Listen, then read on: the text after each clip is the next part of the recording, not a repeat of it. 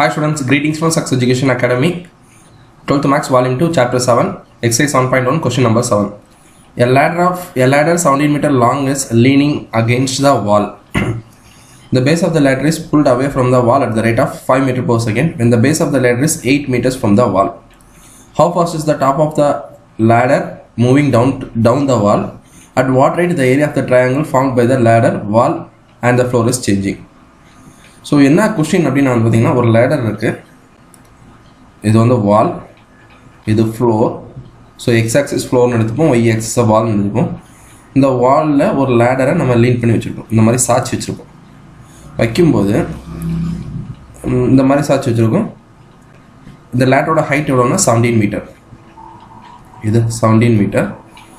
Then on the base of the ladder is pulled away from the wall at rate of 5 meters per second. இந்த லேடரை நம்ம கீழே இருந்து இழுக்கிறோம், இந்த x axisல கீழே இழுக்கிறோம். இது என்ன போகுது 5 metre per second, 5 metre per second. அப்ப dx இது x axisல நமக்கு இது என்னது dx by dt equal to எவ்வளவு 5 மீட்டர் per second. இந்த டிஸ்டன்ஸ் எவ்வளவுன்னு பாத்தீங்கன்னா 8. இது 17 இந்த distance when the base of the ladder is 8 meters from the wall. இதுல இருந்து 8 மீட்டர்ல இருக்கும்போது அப்ப நம்ம இந்த பாயிண்ட் கண்டுபிடிக்கணும். எப்படி கண்டுபிடிச்சிடலாம்? இதை ஏன் எடுத்து இதை x ன்னு எடுத்தோம்னா இதை y ன்னு எடுத்துக்கும். அதாவது by means of Pythagoras theorem. இது x, இது y. இந்த ஹைபோட்டனியூஸ் இருக்கு. அட்ஜசன்ட் சைடு ஆப்போசிட் சைடு தெரியாது. அட்ஜசன்ட் ஹைபோட்டனியூஸும் அட்ஜசன்ட் சைடும் தெரியும். ஸோ நம்ம இதை எப்படி எடுத்துடலாம்? இதை பார்த்துங்க, length x l equal to 17 போட்டுக்கணும், 17 மீட்டர்.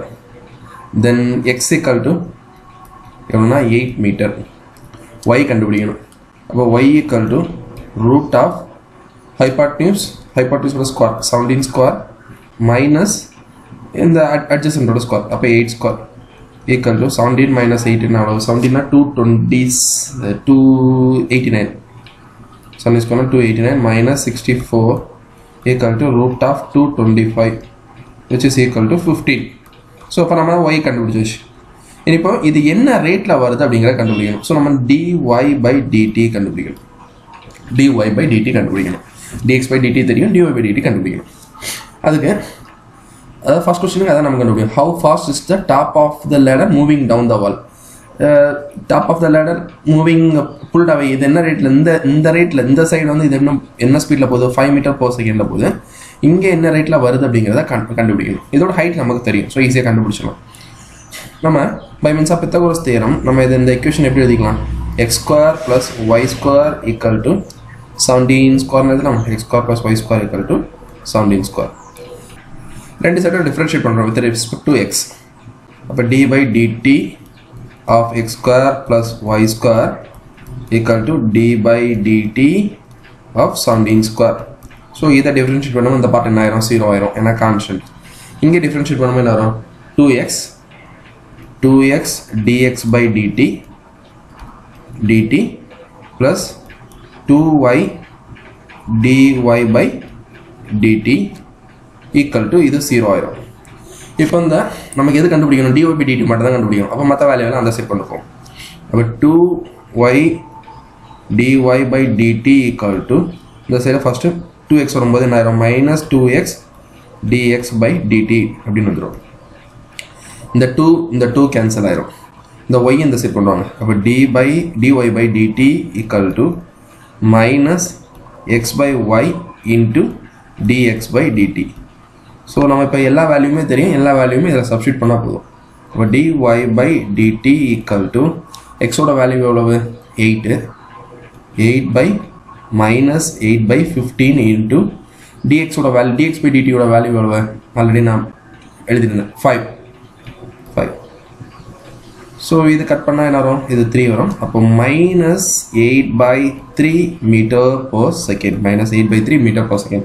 இது ஏன் நெகட்டிவ் சைன் வருதுன்னா இது வந்து ஆக்டிங் டுவர்ட்ஸ் டவுன்வர்ட்ஸ். இந்த கீழ வருது. நம்ம பிசிக்ஸ்ல தான் படிச்சிருக்கோம். சோ இதல வரனால தான் நெகட்டிவ் சைன் வருது.